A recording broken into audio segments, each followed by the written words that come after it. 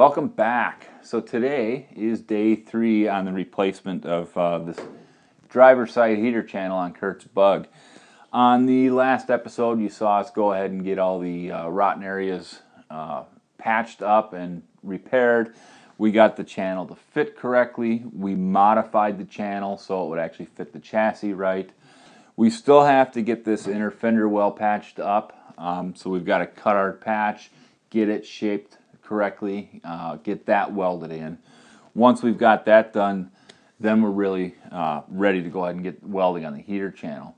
So we're going to get this inner fender well taken care of, and then I'm going to get the door hung again and get this support bar cut out. Then we'll get the door adjusted where we want it, which is going to place this A-pillar where we want it.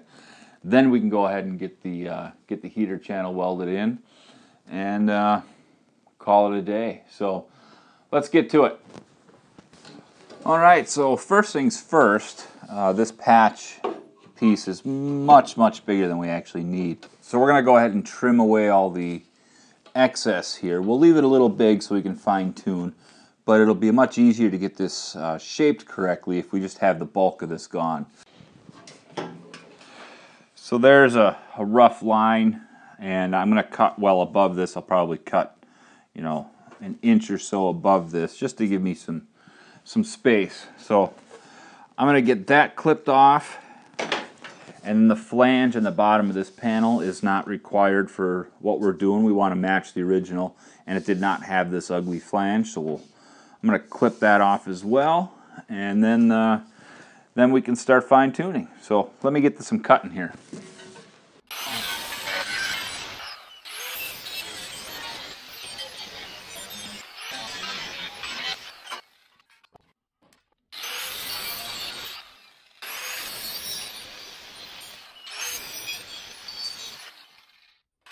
Alright, so there we have it. We've got this trimmed down a little bit, so it'll be a little easier to work with as we're doing our fitting.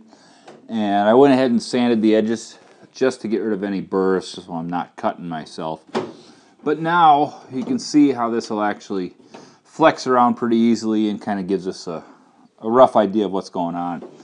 What we need to do at this point though is get the fender and get that hung on here just temporarily, because this is our lower fender bolt, and we want to make sure that we've got this thing spaced up and down correctly so things will line up. There's a lot of adjustment ability in the fender, but we still want to get this as close to the center position as we can. So with the fender mounted in place now, we can kind of see what's going on, and I've got it aligned as close as I can get it for the time being. And if I pull this back just a little bit, you can see where the hole for the bolt is in this inner fender well. And then right back here you can see the actual fender bolt hole. And you can see just how high this is in relation to that. So what we're going to do here is we're going to have to trim a little bit more off of the bottom of this, which I kind of figured was going to have to happen. So I'm going to take, probably another 1/2 inch off the bottom. That'll let this drop down, get this hole lined up correctly. So I'm going to go ahead and get this bottom trimmed up, make that look nice, clean up this top edge just a little bit, and then we should be able to move on. Alright, so with this guy all trimmed up here, let's just slide this back in place. Alright, so taking a look here now, my bolt hole lines up exactly if I tug the fender in a little bit. Now this is too far this way because of the way it wraps around here, so we still have to get this all trimmed to go. But now we can see that once I got this held up here, we've got plenty of clearance down here in the bottom, and really it's just a matter of getting this all trimmed up here. So I'm pretty satisfied with how this is sitting right now. I'm going to go ahead and just kind of mark this where it sits right now. That way we can get the fender out and then get this kind of held up into place without this in our way and do our final markings here. Alright, so now I kind of hold this guy up into place here, get it lined up with my markings I made before, And now I know that my height is going to be correct. I'd like to move this over a little bit, so I'm going to mark. I'm going to trim this guy off right here, get rid of the bottom of this flange, and then we'll make the rest of our markings here.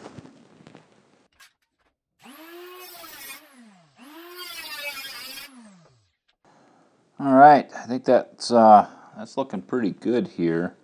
What we'll do now is we'll just scribe a line on the car here, and then we'll trim right along that line there, and then that should be about all we need to do here. I want to make sure that the line on our fender here matches. So all in all, I think that looks pretty good right there. So now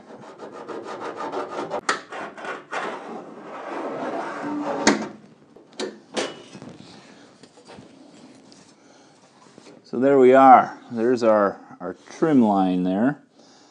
By getting rid of all of this, we know we're going to have the exact shape. So let's grab our cutoff disc here and finish this guy off. Well, here we are. So we've got everything trimmed now, and things are pretty close to fitting height-wise. So that seam lines up pretty decently. Now we just need to get the shape of this thing to match the contours on the car here. Really, we're just going to spend a couple minutes here. I'll get this all bent around so all this lines up exactly the way it's supposed to. That way we've got our nice fender bead line here. It's just a little bit of this and a little bit of that to get things lined up where we need to. So let me take care of that, and I'll bring you back in just a minute.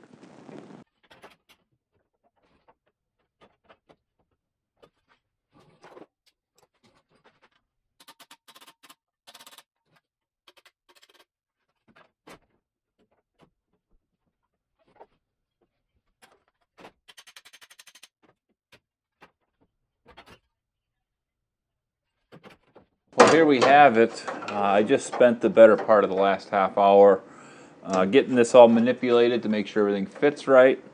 And we've got it set now. If I can wiggle this into place. So all of our contours here are matching.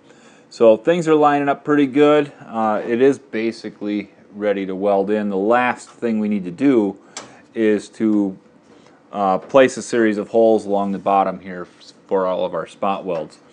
So what we'll do is I'll go ahead and clear away the paint on both sides of the patch panel here. I'll clear away the paint on the car, so we've got a nice clean surface to weld to. And then we'll just punch a series of holes and clear the paint around the bottom here. I'll slap on some of the weld-through primer on the back side where it's going to be pinched up against the heater channel, and we should be ready to go.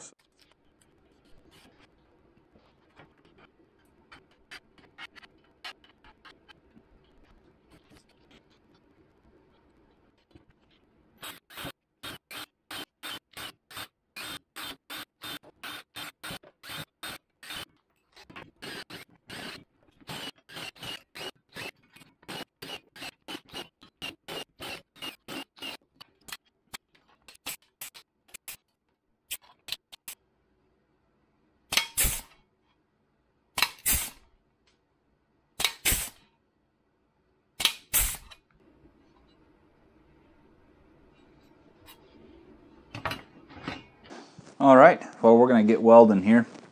And first thing I want to do is this seam right here in this heater channel is open, and it doesn't look like it was spot welded very well, if at all. And I just want to go ahead and weld this up, seal it up, and just make sure we don't have any issues. So I'm going to get that welded, and then we'll grind it flush, and then we'll get our panel fitted up. All right, here we go. It's time to start fitting things in place. Get everything clamped up here. So here's our replacement panel. We've already got the backside coated with some of the weld-through primer. And that guy is just going to slip up into place here. Now what we're going to do to clamp this down is just use some of these welding clamps here. It's got a little bar that goes across the back.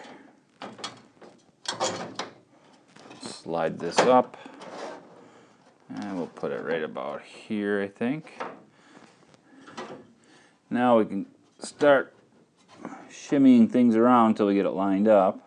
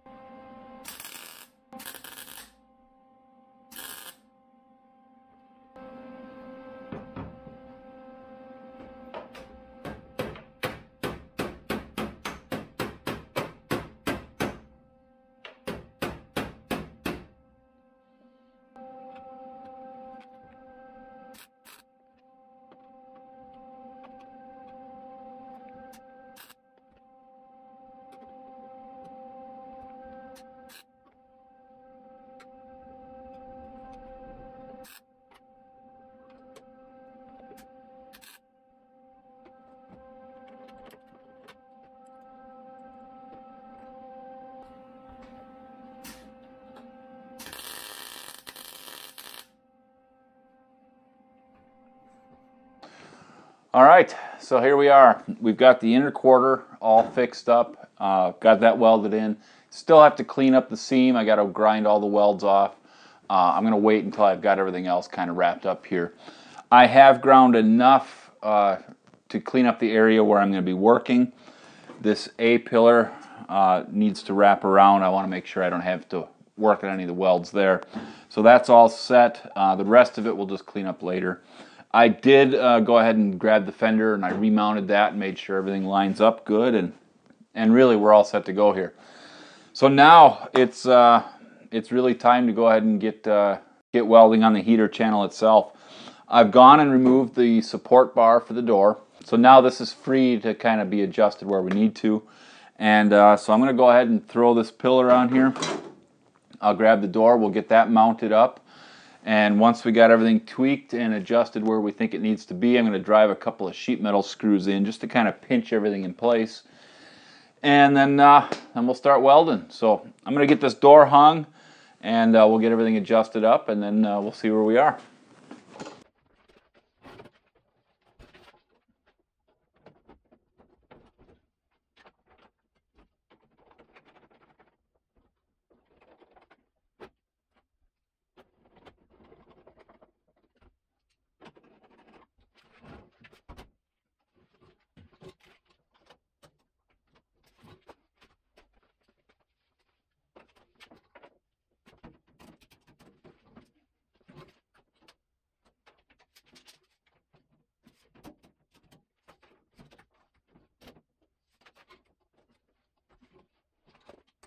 All right, so there we have it. We got the door mounted. I got everything adjusted so everything's flush. I got the A-pillar patch all adjusted so that all lines up.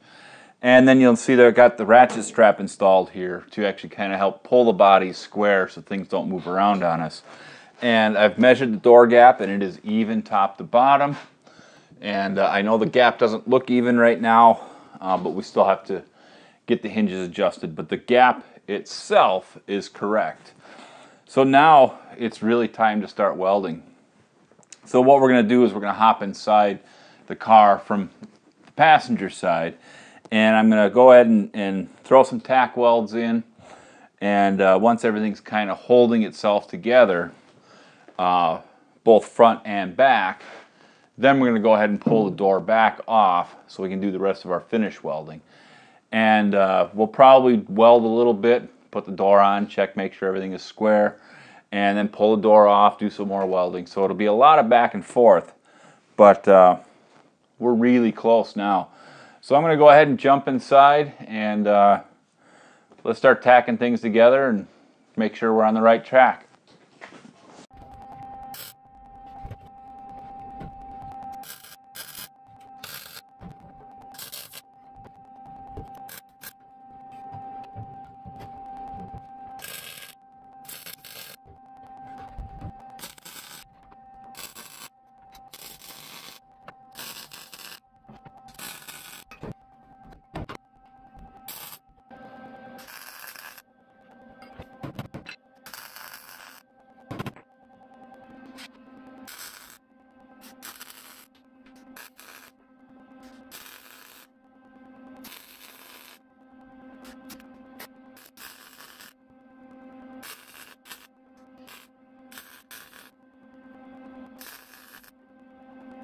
All right, so now we've got things tacked in place.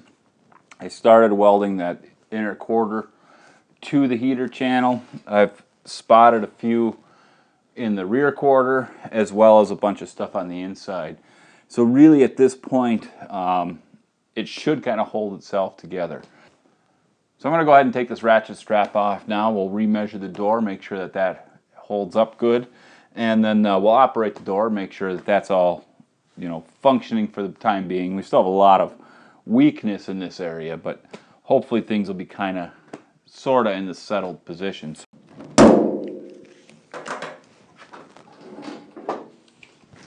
I didn't see much in the way of movement there. Measure up our door, and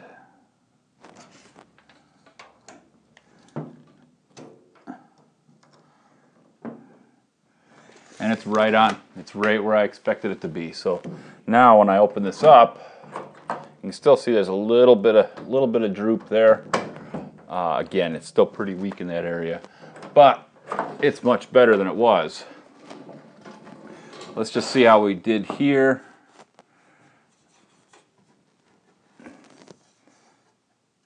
Everything in the pillar still lines up just like we want it to. So really we are ready to go ahead and weld this home. So I'm going to go ahead and pop this door back off and continue with the welding up in the front. We'll kind of get that all situated, and then we'll work our way back.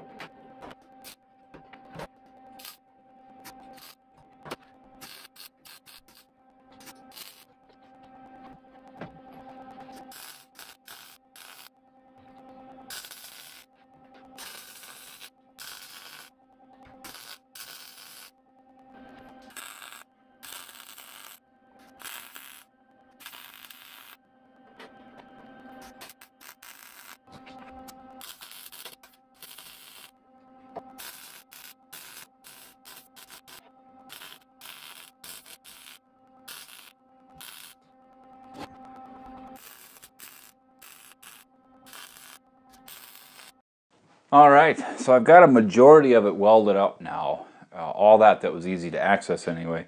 And I went ahead and hung the door. I have had it on a couple times here just to make sure. But now that everything is pretty solid, I went ahead and readjusted the latch and made some tweaks to the hinges. And now we've got it closing exactly the way we want it to.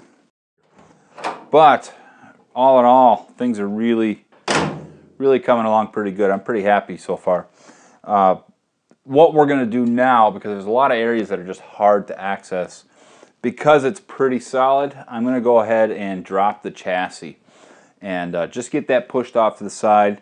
That way I can reach around inside and be able to get at all of the points that I need to weld. And then I've got a few holes I need to patch up in the front where the firewall was damaged. And then there's an area back here that I just can't get to while it's on the chassis. So we'll get the rest of those pieces made up, get the rest of it welded, and we're just about there. Well, all right, here we are, next day. And last night before I got everything cleaned up, I went ahead and took the door off, got that put aside. And then today I went and finished up all my patches here. So here's what we've got. This is the inner fender well area that we replaced. And then you can see we still have the remains of the patch panel that still needs to be folded over and welded in place. But down at the bottom here, this is all wide open here. And the original sheet metal, when the car was put together, they stamped everything in such a way that this was all closed off. But the replacement piece didn't have that. So what I've gone and done here is I've just taken a little chunk. I didn't use any kind of cardboard cutout for this. It's such a simple piece. I just bent a 90, laid it up in here, and then scribed it to fit, and then cut that shape out.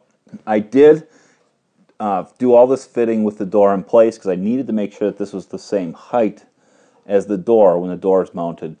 So this is the first piece that I made here. So up here in the front, you can see all the sheet metal we cut out here.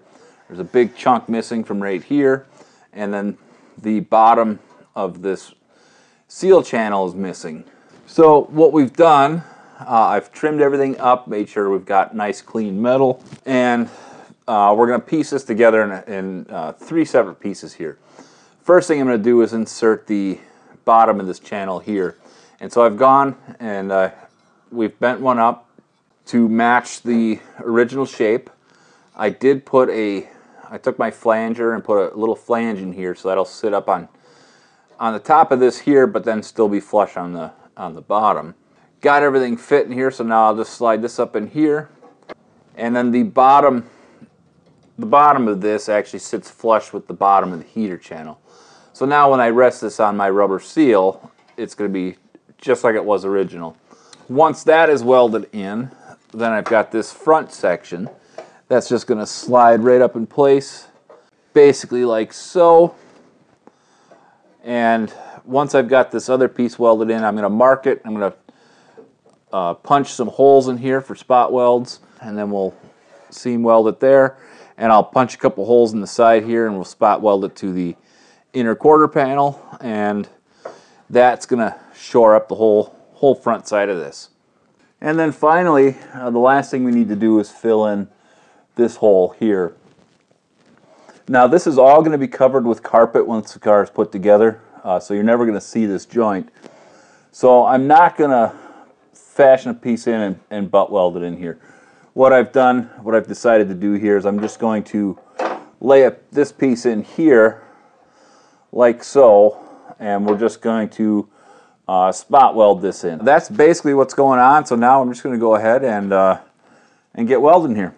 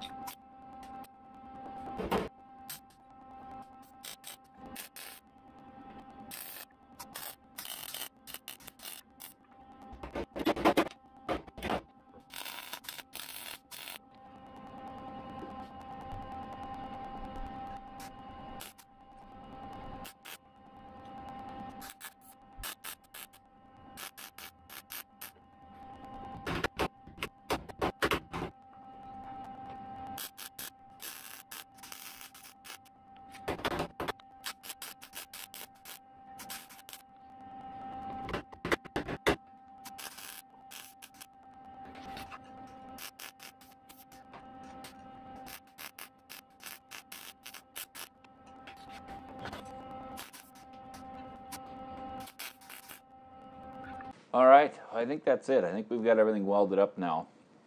I went ahead and double checked everything up front, made sure those patches looked good.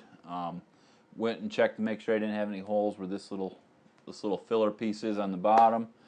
And then just went around and kind of double checked everything when I got done just to make sure. After that, really all that's left now is to go ahead and clean up all my welds and knock all this down. So I'll just go ahead and get that done. You don't need to see it. It's just more grinding. All right, there we are. Everything's finished. I went and got everything ground out and cleaned up. There's still a few spots that need some touch-up work, but we'll take care of that later. But I went ahead and put the chassis back on here and bolted the body down. I remounted the door just to make sure everything was in fact correct. Just to give you a little reminder of where we started, here are the remnants of the old heater channels. So you can see that it was definitely a job that was needed. Here is the whole front section, and you can see it was just completely rotten. Back here in the rear of both channels, you can see just how rotten things were. You know, there was just no support left here. So it was definitely a project that was needed. So taking a look at what we did here, if you look here in the back, we've got all these plug welds here have been ground off. Still needs a little bit of cleanup work to make things look really nice, but again, we're just going to leave it here for the moment. But you can see now, here's the couple patches that we made in the last video. We reinserted this stud here, and so this is all nice and solid now. Up here in the front, you can see this inner fender patch that we put in, and you know, all these spot welds along in here have been mostly ground out.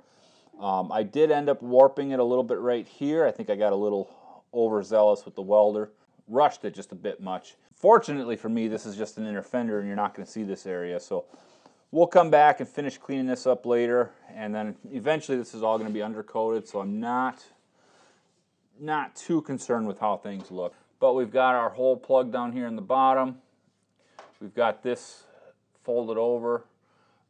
Needs a little bit of straightening, and I still want to come in and throw a couple tack welds on this just to make sure everything's solid, but for the moment, things are good to go. All right, looking up here at the front, this is our front firewall. This is that patch we put in there. You can see that's all been ground smooth, and you know, all in all, that turned out pretty decent. So here's that A-pillar that we patched up here, and you can see the seam right here has been mostly cleaned up. Again, still need a little bit to do here. Got to get inside the corners. I figured I would just mess with that later. I did get this weld down at the bottom mostly cleaned up. Still got to come in and do a little bit just to make it look a little nicer and get things ready. But you know, it's nice and solid. The door doesn't wiggle around anymore, so I'm pretty happy with that. So that's it. Heater channels are done. This was quite a lot of work. You know, I stretched this out over 3 episodes, but this is a couple of days worth of work for me. I'm pretty happy with how things turned out. All in all, it's good and solid. A few areas still need some cleanup work, but we now have a pretty strong foundation in which to start working on the rest of the vehicle. So that's all we have for today. Make sure you come back for the next video, because we're going to get started on the floor pans. They were finally delivered here, so I can go ahead and get these old ones cut out, get the new ones welded in, and again, working towards building a real strong foundation. But until then, you just take care, and I'll see you around.